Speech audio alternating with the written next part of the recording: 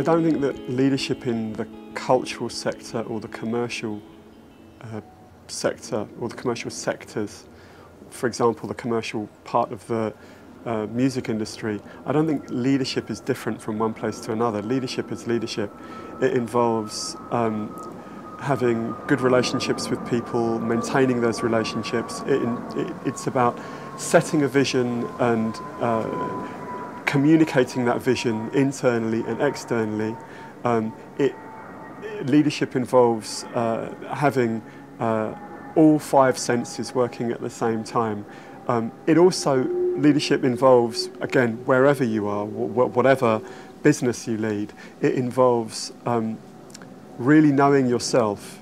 It involves understanding your strengths and understanding your weaknesses and putting teams around yourself to best complement the things I think that you're best at. So my advice to people who are leaders, who are aspiring leaders, is know yourself as well as possible and then try to make the things that you're best at better. Don't try to make the things that you're worst at slightly less bad. So if one of your strengths as a leader is, you know, your ability to network and pull people together, ability to connect people, then really concentrate that on making that something you're truly special at.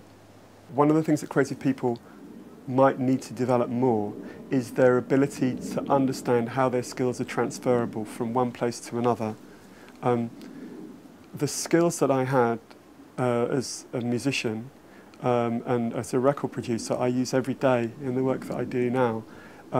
This is about the performance moment. In other words, if you are used to being a performing artist, you will work back from the day when you've got to be on stage performing to today. And you'll know that that performance moment's immovable. All you've got to do is work out how you're going to arrange your time leading up to it, leading back from the tech rehearsal to cut to cue, to rehearsals, etc., back to casting, back to today.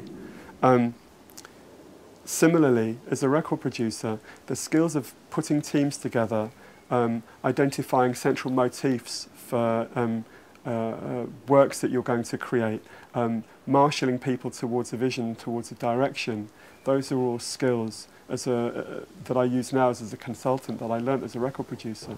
So I think that although the path seems winding and circuitous,